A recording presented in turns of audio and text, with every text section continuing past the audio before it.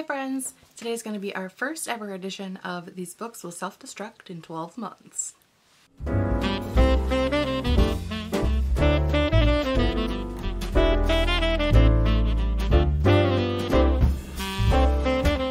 I got this idea from Becca and the Books, who I will link down below. Essentially, it is where a few years ago she listed 10 to 12 books, I don't remember what the exact number was, but listed some books that she had to read within 12 months, and if she didn't read those books, then they were unhauled. So as you know, I have a shit ton of books. I guess I should say as you may know, because some of you may be new. Hello, new people. I have a shit ton of unread books on my TBR. I think at the beginning of this month it was 117, which is not terrible considering I think 2019 we started around 240. So we're like halfway there.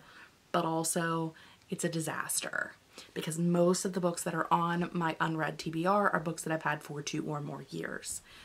So because I hate to unhaul something without at least trying it, I thought this would be a good way to kind of motivate myself to at least pick these up and try them sometime in the next 12 months.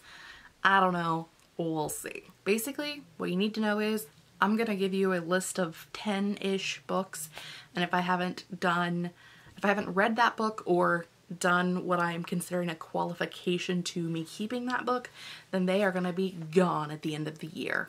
Okay, let's start. We're going to start off with a big one that I cannot hold up for you right now, but that is Throne of Glass by Sarah J. Maas. I own this entire series. Now, I have loaned them out. I do have a friend that's borrowing them currently, but I also own every single audiobook. I own physical copy and an audiobook of the entire series. Guess how many I've read? 2. I read one I think in 2019 and one earlier this year.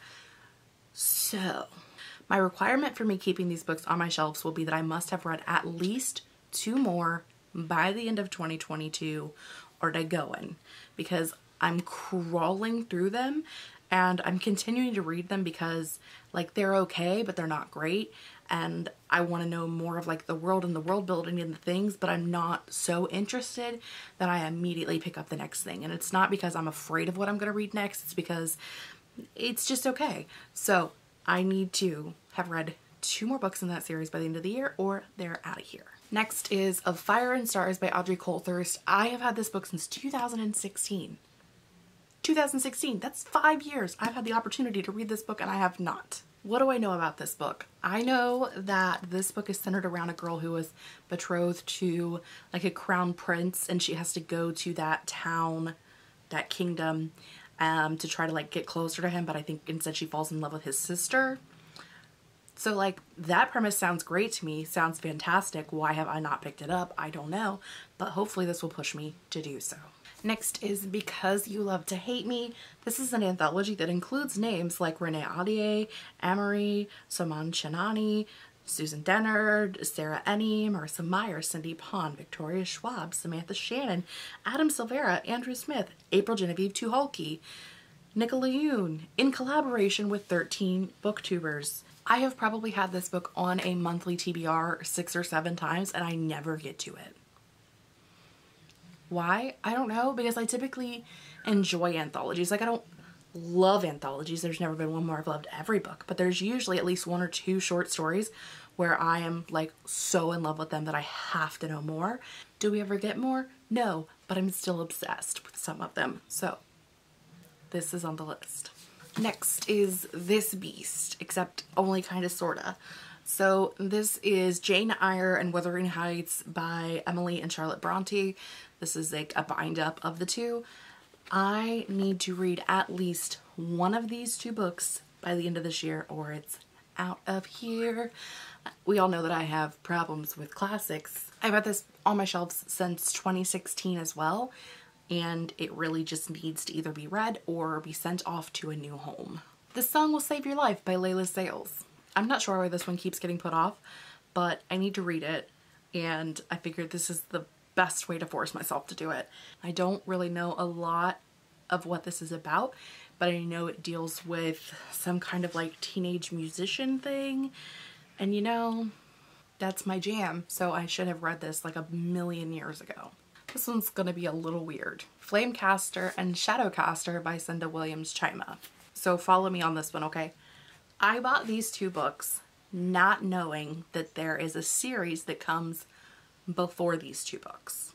Is it necessary to read the other series to get these?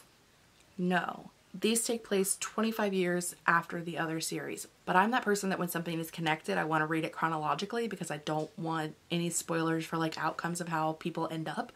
So I need to read these in order. I haven't picked these up because I need to read the entirety of the 7 Realms series before I pick this up. So while it's not actually on my physical unread TBR, I need to read The Demon King, which is book 1 in the 7 Realms series, by the end of the year so that I know that I'm working towards these 2 at least, or these 2 are going. My Heart and Other Black Holes by Jasmine Warga. I'm terrified of this book. I don't know that I knew what it was about when I bought it. I just picked it up based off of the title because we always joke about how, like, you know, my favorite color is black, like my soul, or my hole is a black heart. Like, I have that joke running about my life, and so I picked this book up. This book is about 2 teenagers that find each other on like a suicide pact website. So I'm not sure how I'm gonna handle this.